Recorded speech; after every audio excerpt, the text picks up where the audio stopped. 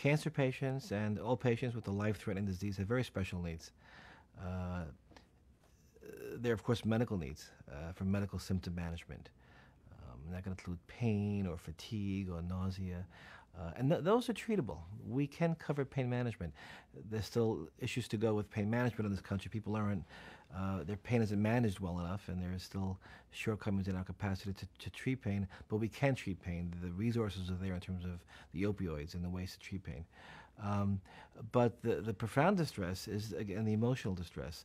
Research shows that the pain and symptom management can be treated, but it's the existential, the emotional distress, the psychological isolation and suffering and terror of looking at the end of life that is the most pronounced for these patients.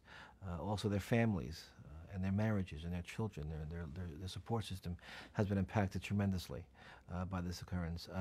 So there's very special needs.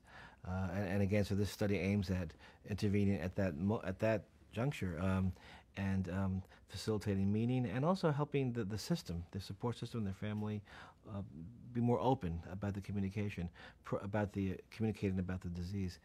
Prior to the psilocybin session, they go through a number of preparatory sessions where we speak with the patient about what they're going through. So a very classic palliative care approach, looking at life review, talking about how the disease has impacted them. And then there's the session, then there's post-integration sessions, integrating what happened actually during the session.